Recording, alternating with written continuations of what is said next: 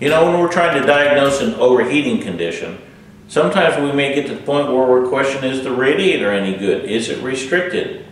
Here's how to use the thermal imaging technique to confirm that it is or is not. The client on this particular 89 Toyota pickup come in for a overheating concern. It overheat even at idle, driving. First things first, we do a pressure test on it, make sure it's sealed and not low on coolant. It wasn't. It held good pressure, so we moved on to a CO2 test to make sure it wasn't a cylinder head gasket, which is pretty common on these. But at the time, it continued to pass a CO2 test. The service manual after this will tell you, first things, replace the thermostat. If that doesn't fix it, then replace the water pump. If that doesn't fix it, then replace the radiator.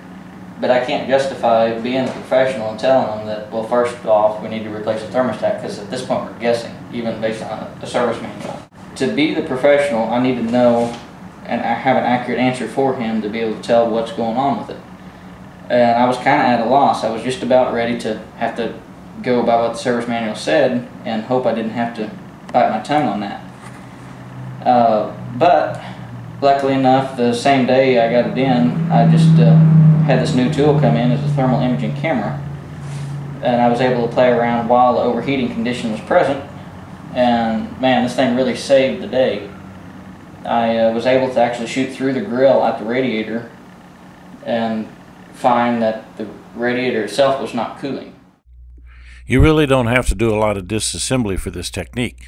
Just shoot a picture through the grill. This is the actual radiator used in this video. The way the radiator should work, when you're driving down the road, you have air being pushed into it. And we can see here, with my hand going through the back, that the fins are clear. So we're getting air going through the radiator. There's no debris blocking it. But are we getting coolant through it?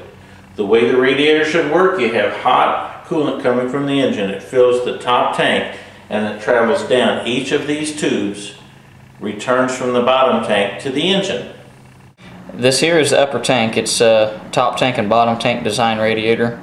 The upper radiator hose is on the top left of the upper tank, and as you can see, that whole upper tank is hot. As you can see, when I actually measured out the temperature, the vehicle, it was almost overheating at this time. The top tank temperature was 160 degrees all the way across the top, and it was 160 degrees all the way across the bottom. And then all the way down the side of this radiator over here was also 160 degrees. But the other 90% of the cooling fins of this radiator was only 70 degrees. Well, there's almost 100 degrees difference, and the radiator is only operating on less than 10% of its ability. Based on, as you can see, this is shooting through the grill, so I didn't have to do a whole lot other than just take the picture and realize, well, wait a minute, this radiator is bad, that's why it's overheating. The center point of this radiator is roughly 70-some degrees. And it's not, it is 100 degrees different than what it should be. A perfect operating radiator should be dropping temperature all the way from the top all the way to the bottom, because the flow is coming in from the top and exiting the bottom. In this first image, you can see that the hot water returns from the engine, fills the tank, and the only place that it shows in the tubes that it's actually going down is this one corner. The rest of the radiator is not doing any heat exchange. We're not getting any coolant flow because the radiator is restricted. All of the little tubes are plugged up. Okay, this is after we had already condemned it and got the approval to replace the radiator. As you can see, there's a completely different picture here, and the overheating concern is no longer present. The top tank temperature still average, about 150, 160. The whole temperature here changed all the way across, and that's the bottom tank there.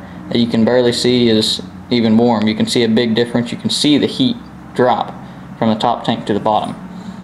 Now in the second image, you can see the same thing. The tank is hot, and now all of the channels going down the radiator have heat exchange. They're hot at the top, and as they drop down they get cooler and cooler, and then we have cooler coolant returning to the engine for more heat exchange. Okay, this tool really proved effective in this diagnostic test.